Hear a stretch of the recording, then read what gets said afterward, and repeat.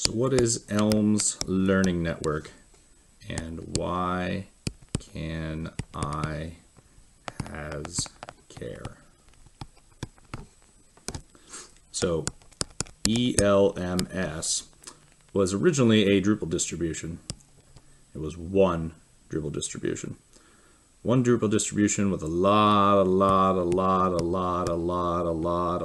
of organic groups. Right, so it was basically Open Atrium with education words put in like course and section. Right, not that much different from Open Atrium, quite frankly, in the Drupal 6 land. In fact, there's a whole company you can look up that basically did the same thing. So why is there no D7 of ELMS? Right? There's D7 ELMS Learning Network. The reason is that we decided to get a lot more granular with the structure. Right? So there's a distribution called CIS. There's a distribution called MOOC, because I like the namespace.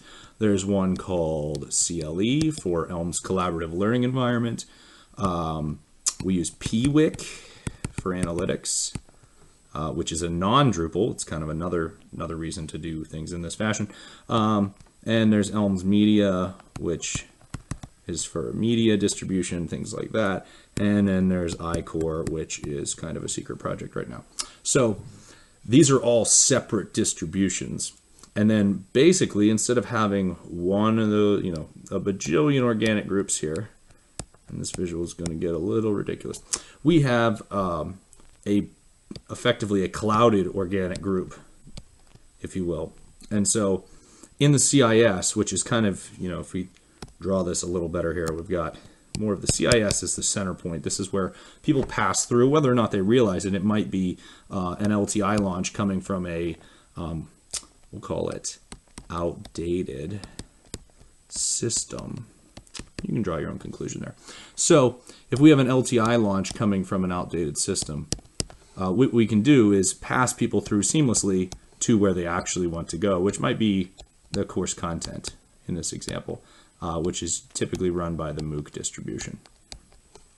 Right, so they never know that they're in CIS, but what CIS is helping do is create this clouded organic group I mentioned. So let's say that we have CLE is providing our studio environment, as we typically refer to it.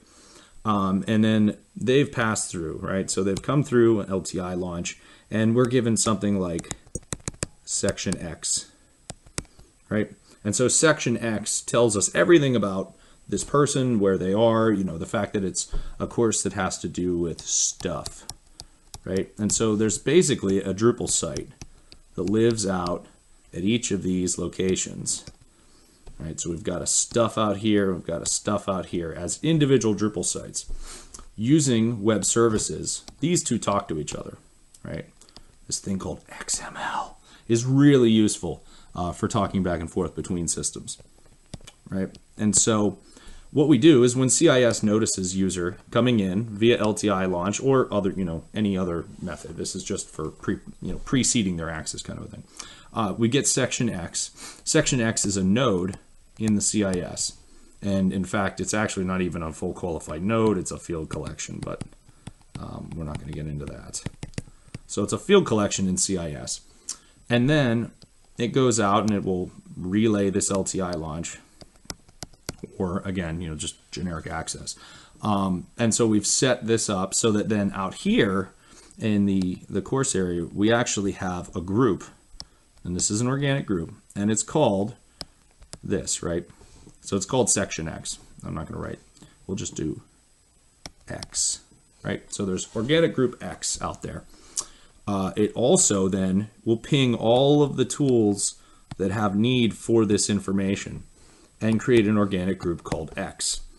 And it will allow student, Y to be in there. So student Y is related to this group so that we can do things like manage dates and things in the CIS as to when section X is no longer valid, right?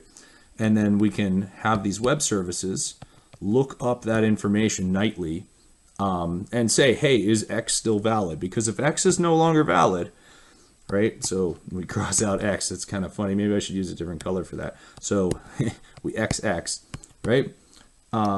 Then that means that student Y that's related to it should also no longer have access everywhere. So we can start to do little things like that. Why is this a better structure for doing this? Well, for one, maintainability, right? CIS can have lots of new functionality added that have no impact whatsoever against MOOC or against CLE or anything else in here. So what ends up happening is we're basically sandboxing everything from each other, right? So this does not have direct implications for that, does not have direct implications for that. Furthermore, based on the structure, let's say that we have stuff, right, is our example course. Stuff is actually made up of its components, right? So stuff has data that lives in CIS, and stuff has data that lives in MOOC, and stuff has data that lives in CLE, right? But stuff itself doesn't really live anywhere. It doesn't live in any one location. And because of that, that means stuff next semester doesn't need to use that maybe, or doesn't need to use this for just this one certain instructor. Or maybe we're working on a new experimental thing for stuff, right? And it's called MOOC 2, right? Maybe there's some brand new buzz phrase that means absolutely nothing. We'll call it like shooks, right? Maybe that stands for silly, happy, open online course stuff, right? And that's a brand new concept. Everyone in edtech's like, oh my gosh, it's amazing. And we want to experiment with that in stuff. Stuff doesn't have to mess up or impact or have any implications whatsoever against thing, right? So course thing, maybe course thing is run by a faculty member that, you know, doesn't want to be out on the bleeding edge. So thing just talks to course information system, and thing talks to generic old MOOC, right? So 5 years down the road, we could still have thing with its old space, right? We'll call this MOOC, and at that point, maybe this is MOOC 1.0, right? And then we could have stuff, which is super innovative, right? It's using those shooks system, right? It's a brand new thing. It's a new way of learning, never existed previously.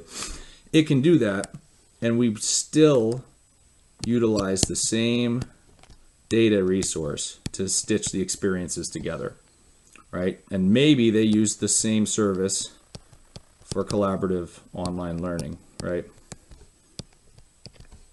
And so thing can basically form this quasi network, right? Where things network as a course, its learning network, becomes MOOC 1.0, CLE 1.0, and CIS.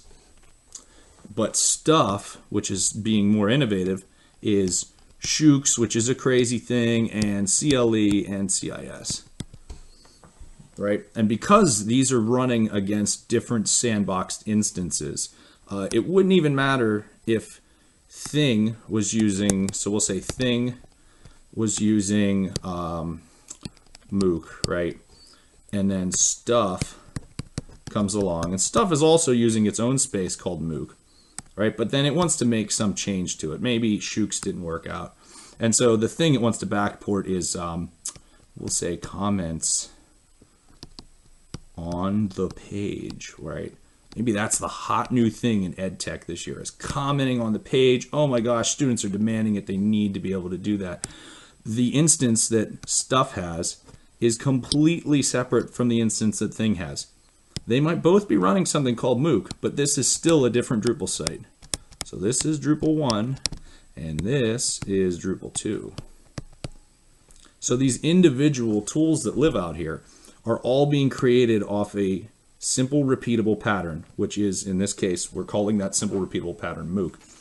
But they can still deviate from each other after the point of creation. And so we can allow people to innovate. We can allow people to stay in the past. We can allow people to jump out ahead in just certain tool sets or utilize certain new tool sets without it negatively impacting the networks that other people are forming. Right? So if someone's course works really well, then why am I going to dictate to them that they need to upgrade and change everything about it? Right? If it works really well for them, then they like the tools that they already have access to, why would we force them to use this new tool? Right? What we want instead is we do want them to update and we want them to use new tools. But part of this becomes kind of a competitive atmosphere that we're trying to create based on, hey, they have cool stuff, right? So in the case of stuff, right, stuff has something that, or doesn't have something that thing has, right? Thing has this shiny new tool, and Thing wins all kinds of wonderful awards for the shiny new tool that they've built. And everyone goes, oh my gosh, faculty member X, your shiny new tool is amazing. Stuff over here is going to be sad. And if stuff is sad, maybe stuff will want to be the one also using shiny new tool. Or maybe they want to work and build a brand new shiny new tool, an even better and bigger one the next year. Right? So ELMS Learning Network isn't really about squiggly lines, right, and all this silliness. It's about that design methodology, that everything is disconnected and deployed independently, but it's very repeatable patterns, all connected via XML and web services, so we can bridge the old with the new and newer and newer and newer and newer and newer, right? So that things that don't even exist yet will be able to connect together into our scaffolding, use the same repeatable pattern to generate new spaces, sandbox everything that's being created. And if we're doing our job the right way as far as XML is concerned, we don't care anymore what this is, right? So maybe this is Drupal, right? CIS, basically that's going to have to be Drupal in some way, right? But if it's done and it creates the other sites, who cares? But what's to say that someone doesn't make a really good edtech tool that's done in Joomla or done in WordPress? I mean, it could happen, right? Why would we deny them access to this if we've written the APIs to be able to talk to each other? These are all very, vibrant web projects that have lots of development hours invested in them.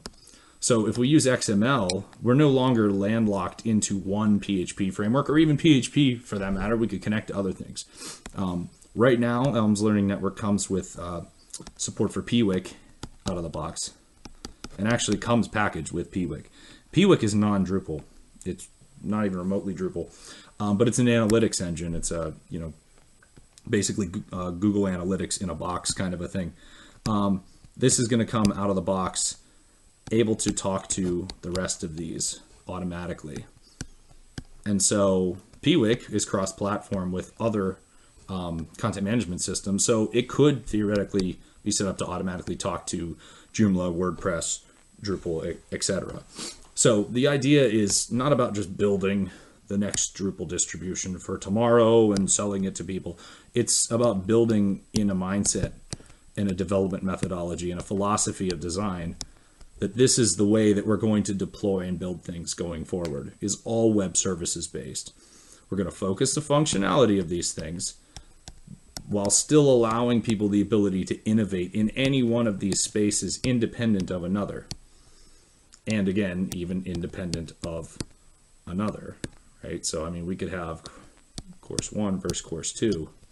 Course 1 can be extremely forward-thinking. Course 2 can be using technology that we authored 3 or 4 years ago. There's plenty of courses still doing that, and they function just fine. Whenever we would revise them, maybe then we take the opportunity to step back into a full-on course revision to get course 2 up to snuff with where course 1 now is. But we could even keep around the old learning network of course 2. All right, so it's about design flexibility. It's about maintainability from a developer perspective, as well as being able to use the components individually. There's nothing saying you couldn't just run MOOC by itself, or CLE, or the media thing, right? maybe you just want a system that's focused on any of those three things. Maybe you can, there's actually a group right now that's running these without, it's not running CLE, but it's running media and MOOC talking to each other without a CIS. You don't need CIS to do this stuff. CIS is providing the automation, but if that's too much for you, then why not just use these individual tools? It's a very modular approach. It's basically modular distributions, which is, an approach, modules with, just code functionality in Drupal. That's something that's been in Drupal for a long time, but now we're stepping it up and taking it to the distribution level. So I hope this was at least mildly interesting. And if you see this, tweet me. That means you get a cookie or something that you stuck around this long. But if you'd like to learn more about the project, BTO Pro on the Twitter webs, on D.O. And if you want to take ELMS Learning Network for a ride, there is a Vagrant instance up on GitHub right now that you can pull down and start playing around with it. See how much automation's in place. See why I need to doodle for 989 seconds to prove a point.